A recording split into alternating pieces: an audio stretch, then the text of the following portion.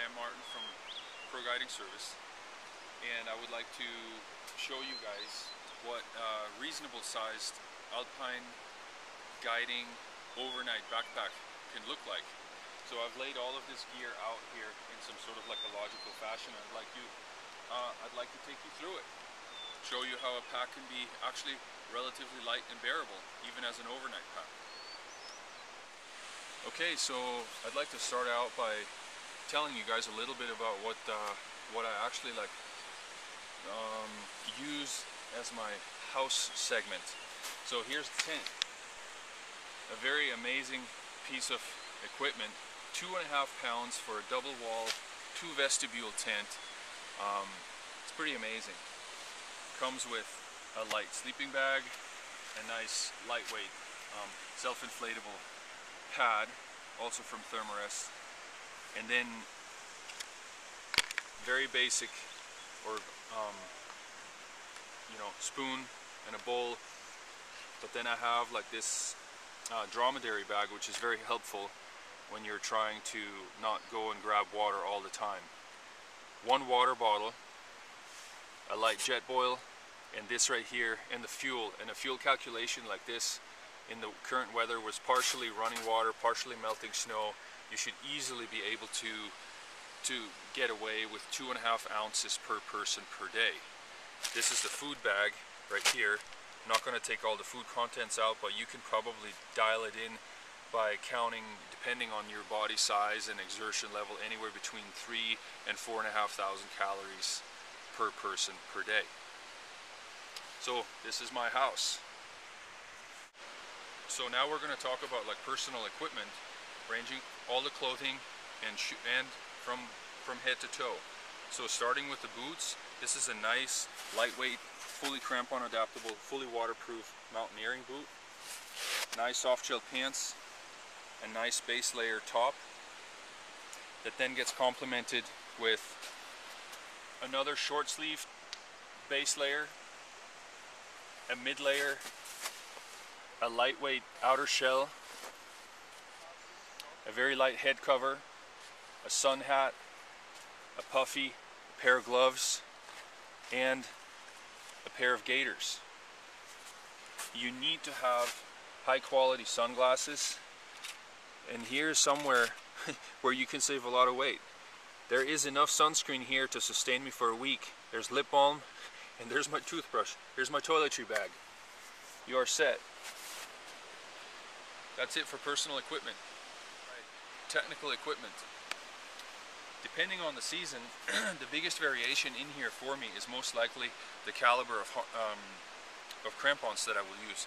So here right now we're in early season, and most of the time we actually use, we can use a fairly aggressive but still aluminum crampon. That's sufficient when you're just snow climbing.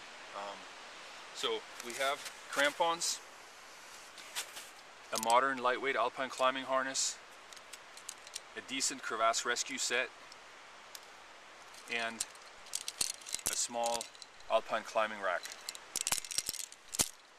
1 picket, a very nice all-mountain piolet, a 40-meter 9mm rope, and a good climbing helmet. This will take you up many classic Alpine climbing routes. But I cannot skimp on safety. It's very important. And with that, I have to have one of the holy threesomes. I have to have a map, some form of orientation, a compass, maybe a small GPS, an altimeter, and also a high quality form of communication, because we're in remote mountains here. So this is a satellite phone that is in here. I also have an elaborate first aid kit, and the always useful for all kinds of things, Leatherman. So, and now all of this needs to go into a backpack. So the backpack also is a particular choice of mine, and in a nutshell, I'm trying to have an overnight technical backpack for alpine climbing, certainly to be no bigger than 45 liters, 50 liters at max, maybe if the route is demands a lot of gear, or the temperatures are colder, or I'm out for more than several days.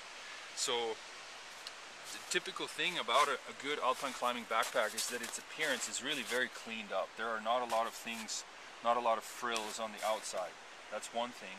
The other thing is that the hip belt is hopefully removable and that it's actually fairly thin, so that it doesn't get in the way of the harness.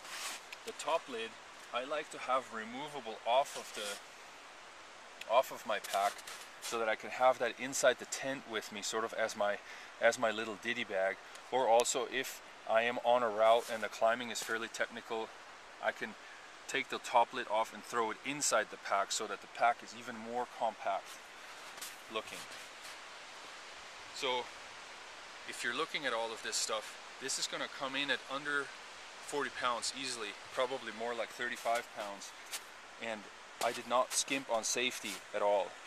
It's just very sophisticated choice between lightweight, high quality gear and the appropriate safety items. Well, let's pack it up and see how big it turns out.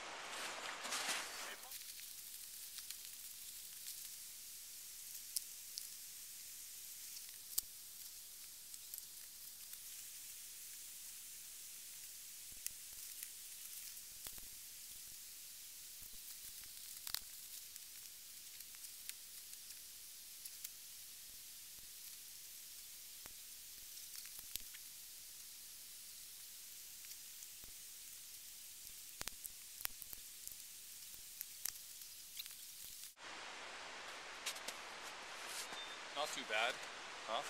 Something I can live with for comfortably and sustain myself for 2 or 3 days in the mountains on a technical alpine route.